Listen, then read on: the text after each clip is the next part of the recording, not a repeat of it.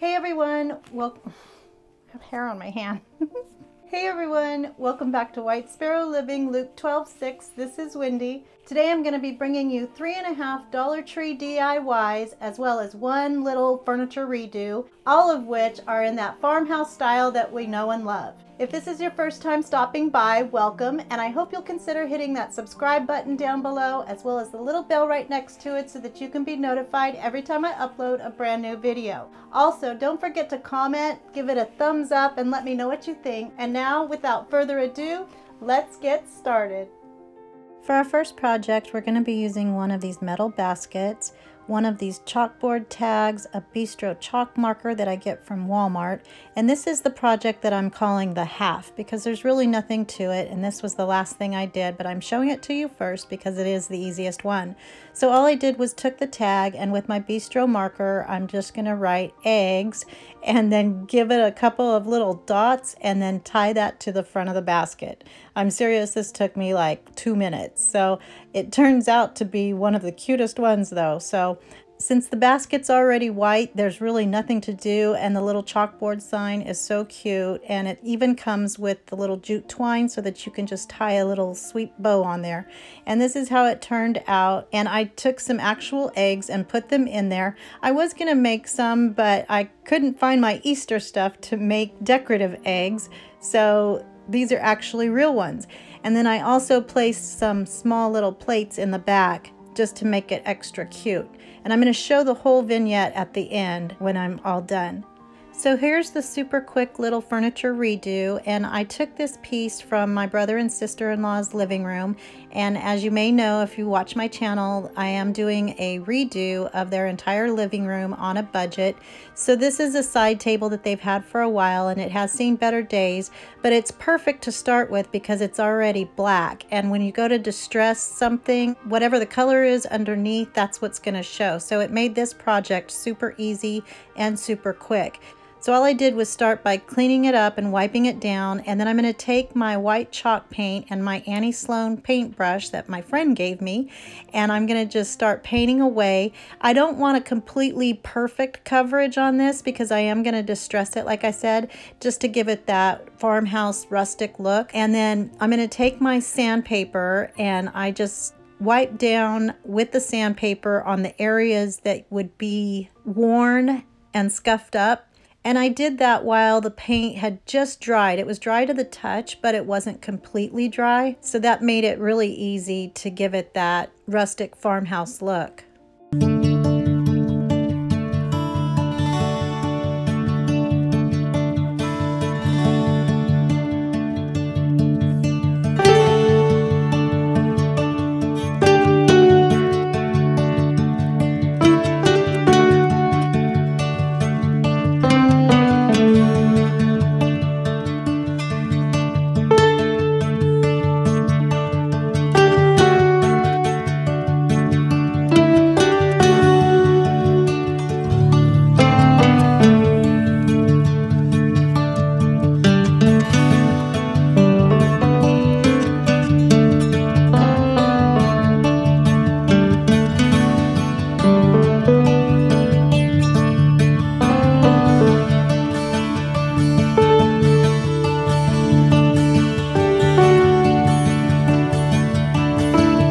How it turned out, and I absolutely love this. It is so pretty, you guys, and it literally took me probably 20 to 30 minutes to do this. It is a small piece, but any kind of furniture that you want to give new life to, a coat of chalk paint and some sandpaper, and then ultimately some polyurethane on top, and it's a brand new piece. But I love it. I think they're gonna love it, and I hope you like it too.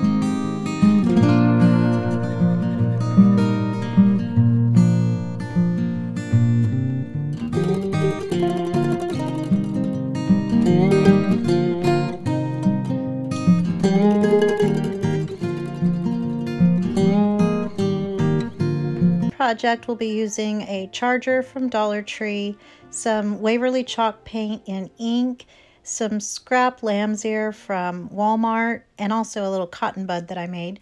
And then we'll be using the Silhouette Cameo 3 and my white vinyl transfer tape and the weeding tools. And then my hot glue gun, scissors, wire cutters, and a chenille stem, and my ruler. And then also some fabric, and I just used a little piece of this gingham, and you'll see that in a minute. So the first thing I did was just cleaned off my charger really well, and then I added my chalk paint in ink, which is really black, and I just pour it on there, and I love doing that for some reason. It reminds me of finger painting or something, but I just slap it on there and then just slap it all around. And you think it's really covered with just one coat, but it's not. When it dries, you can see through it still. So you have to give it a couple or 3 coats of the black to get it fully covered. And then I'm going to go to my Silhouette Cameo 3 and cut out my words. And on this, I used the font The Skinny and then Bargain Demo. I think that's what it is. It'll be in the description box below though. And it'll also be available in my Etsy shop, which is White Sparrow Living. And so on the top part, I'm going to put Give Us This Day. And then on the inside, I'm going to put Our Daily Bread. And so I was thinking about this project when I was doing it, and this is the most well-known prayer that was given by the Lord, and pretty much everybody knows this prayer. And one thing that was really put on my heart to share with you guys, there's one small word that has more meaning than we really probably recognize. And so the part that's right after Give Us This Day Our Daily Bread, and forgive us our trespasses as we forgive those who trespass against us. And so the part that says, forgive us our trespasses as we forgive those.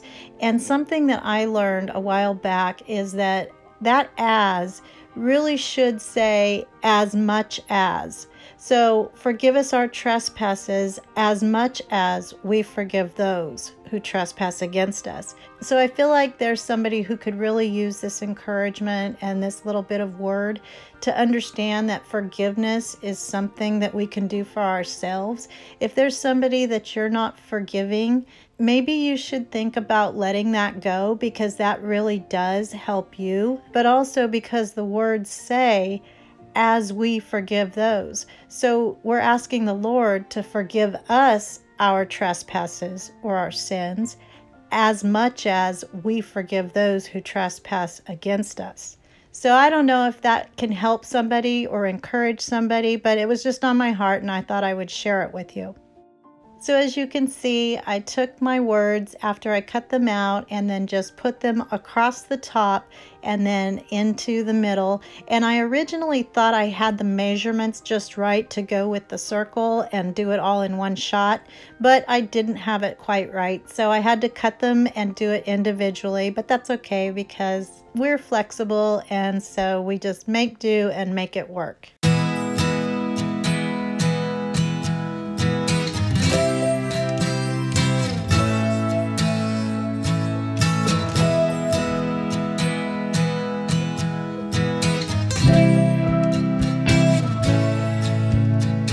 So now I'm going to take some of that gingham fabric, and I just cut a strip about 1 inch wide, and I'm going to use that to make a little bow with 2 loops on each side. I ended up wanting it to be frayed at the ends all across the edges, but I didn't think about it until after I had made it into my little bow. So if you do this project, just fray it before you put it together, and it makes it a lot easier to do. So then I just took my chenille stem and wrapped it around, and then gave my ends some dovetails, and then I'm going to set that aside, and then I'm going to put some lamb's ear down at the very bottom of my charger. And I just use scraps, and this is a good way to not let any of your leaves or greenery go to waste. And so I'm just going to decide which way I want them to go, and I like to have the larger ones behind the smaller ones. And then I'm going to take some baby's breath from Dollar Tree and just split those apart and then cut them off at the ends and glue that on top of my lamb's ear. And then I'm going to take my little bow and I'm going to put that down kind of to the side, and then I'm going to put my cotton bowl right next to that. And this I had made in a prior DIY using cotton balls and some old Dollar Tree greenery that I had painted brown. I can't remember which video that was in, so if I can find it, I will link that as well in the description box.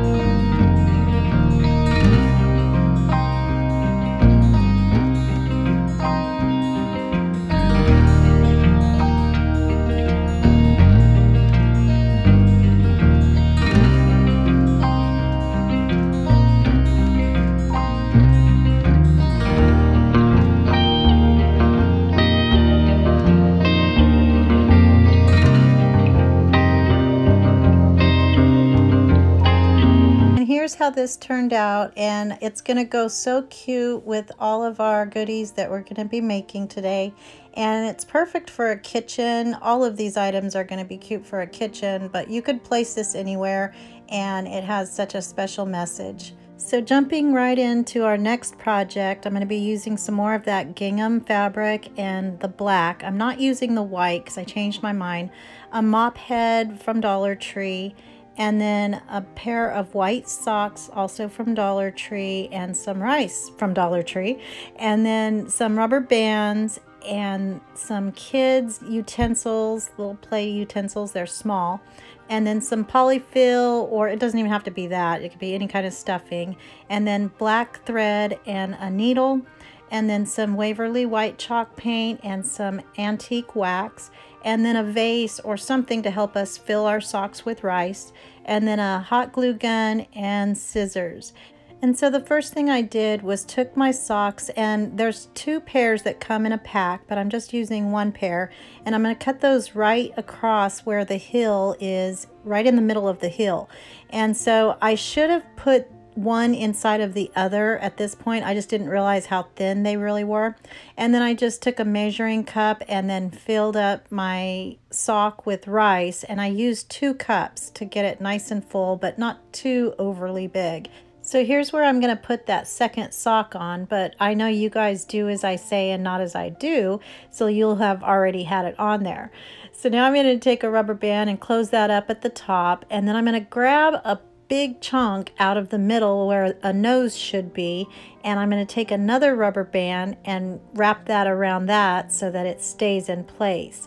And then I'm going to take some ink, and this is just some Stampin' Up! Scrapbooking ink with a paintbrush, and I painted on to make his nose nice and rosy and cute.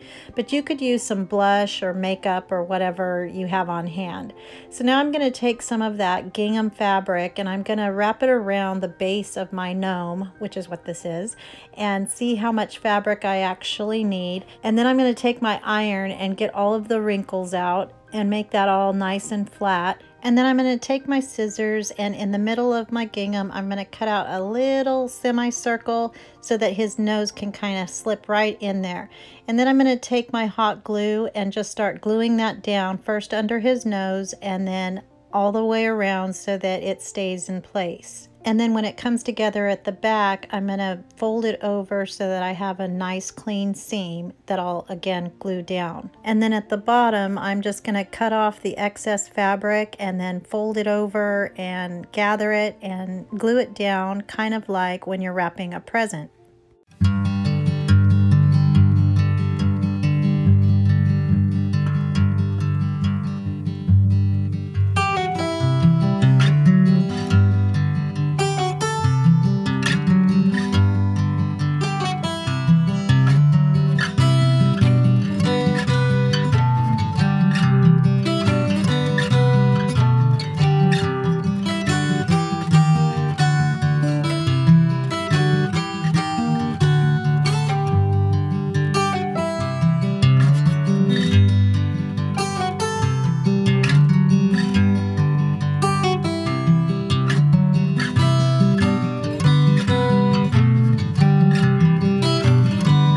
Now for his little beard, I'm just going to cut off a few of the strands from the mop head, and then I'll cut those in half and then glue each one just kind of tucked under his little nose, and then push that down with either a popsicle stick, or in this case I have my finger protectors, but just use whatever you have on hand, and it shouldn't show if his nose kind of folds over it. And then once you get that all nice and full, then we're going to take some of the black fabric and fold that over and make the rim of his chef's hat. So I just folded it over and ironed it down, and then folded it over again, and then cut it off about halfway in the back, and then hot glued that to close it up. And then I'm going to take another piece that's about 12 by 12 and make that into a circle. It doesn't have to be a perfect circle, but just a circular shape, and then place some stuffing in the middle of that. And for this, you don't have to use polyfill. You could use a paper towel or even a trash bag or something just to get it so that it's nice and full. And then I'm going to gather that up and then use a rubber band to close it up. And then I'll use my hot glue gun to attach the band around his head and over his nose so that his nose is just peeking out.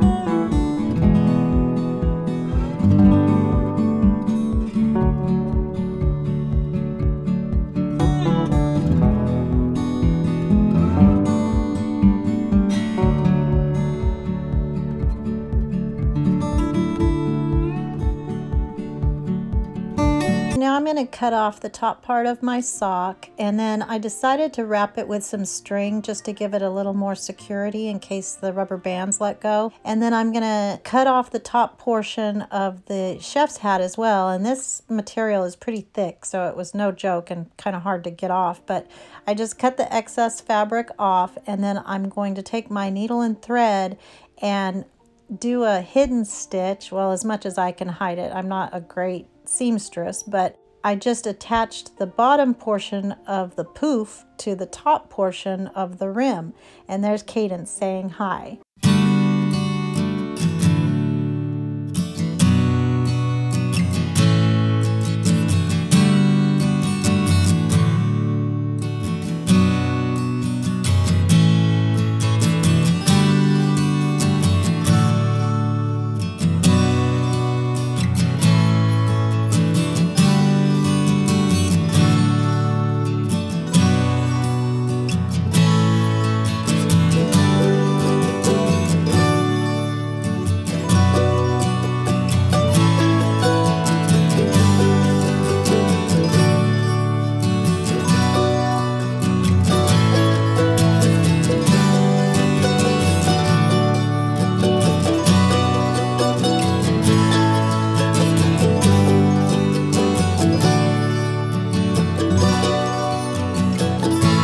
picked a utensil and I decided to use the spatula, and I'm just going to use my chalk paint in white and paint the entire thing. I did paint the back as well, just in case anything was poking through, you wouldn't see any red. And then at the handle, I'm going to give that a wood look with my Waverly wax in antique, and I just did some strokes along the edges where it's raised so that it looked like a wooden handle. And then I'm going to use my hot glue and attach that to my little chef.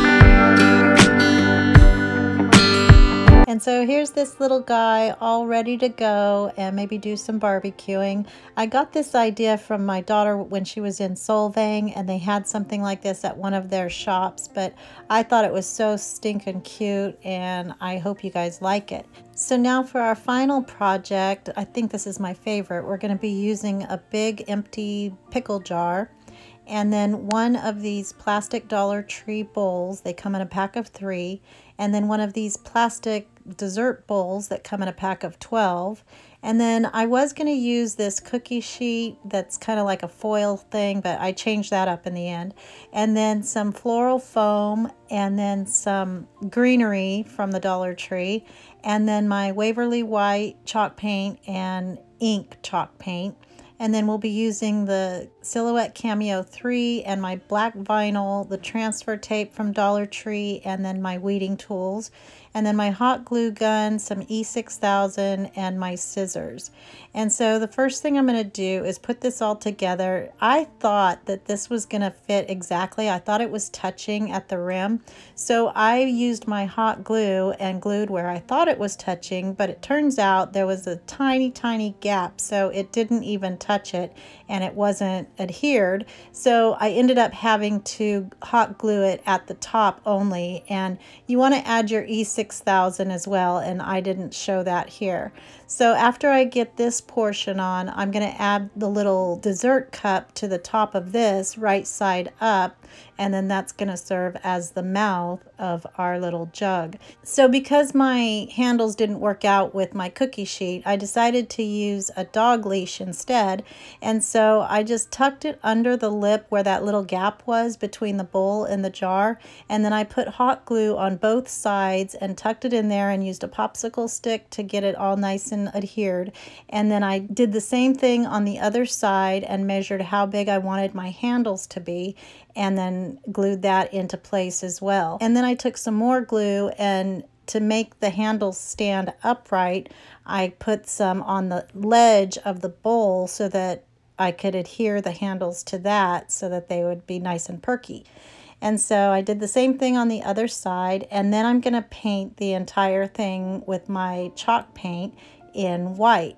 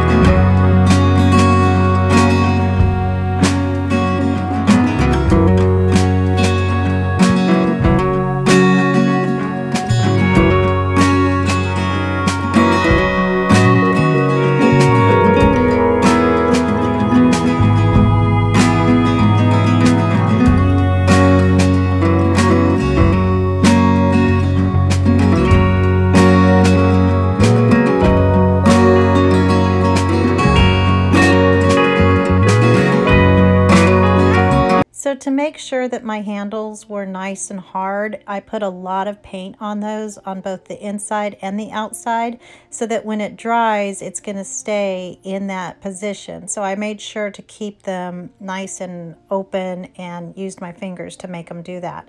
So then I'm going to measure to see how large I need to make my decal, and I used a piece of scrap vinyl from Frisco Craft, and I'll have that in my description box below as well as in my Amazon store. So if you guys need some good vinyl, this is definitely the kind to use. So now I'm going to take my chalk paint and ink, and I'm going to take a makeup sponge and just go around the edges and make this an enamel wear effect. I know I do enamel wear a lot, but this was screaming for it too. It's a milk jug, and of course it's got to be enamel wear. So I just go along the rims and I wait to do my little chips on the places where I kind of mess up, or if I go out of the lines or off the rails, I'll just use it there, and that makes it look more authentic with those little chips in there. And so I do that on every surface that has a line, including the two handles. So I really try to multitask so that I can get these projects done. And so when my paint is drying on something, that's when I'll go and start my decal, and then I'll go back to it for a second coat and so on and so forth, just to save time and get things done faster.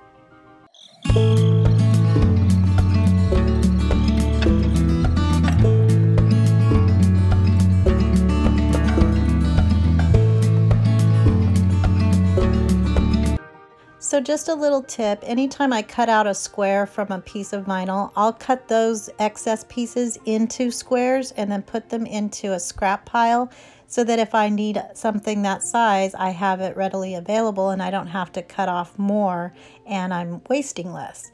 So anyway, I'm going to pull off the top part of my vinyl and then weed out the inside of the words. And I made this say Curtis Dairy, Farm Fresh, Milk, Cream, and Butter. So I'll have this in my Etsy shop. Again, that's White Sparrow Living. But if you order this, I'll put your name so it can be personalized. And I think it's so stinking cute. But anyway, I'm going to put this on the front of my milk jug.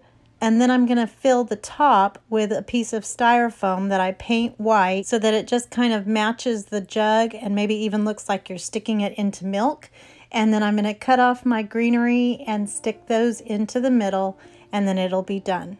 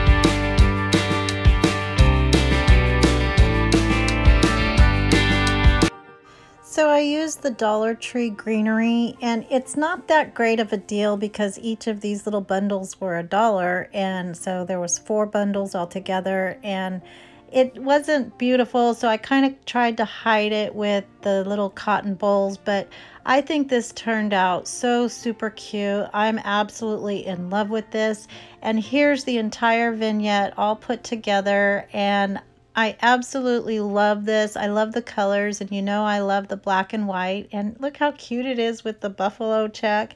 So I think this turned out super cute. I hope you guys love it. My daughter Christine and I will be doing the living room makeover for my brother and sister-in-law next week, so we should have that video ready for you guys by Friday. And so I hope everyone is doing really well. I appreciate all of your comments. Remember, I read each and every one of them, and so I get a little behind on replying back, and sometimes I can't reply to every one of them, but do know that I read them, and we'll have another prayer post coming up pretty soon, so be on the lookout for that. I'm not doing an on-camera farewell because I can't figure out how to line up my words with the video so it looks like an old kung fu movie, and so until I get that figured out, I'm just gonna not do them, but that's okay. You can also find us on Facebook and what's the other one? Instagram. So check us out there. And if you like this video, don't forget to give it a thumbs up and comment. Let me know what you think and share it. And if you're not already subscribed, I hope you'll consider hitting that subscribe button down below so that we can grow this channel. And also hit that little bell right next to it so that it'll tell you every time I upload a brand new video. I hope everyone has a blessed day, and remember to always be the light. Bye.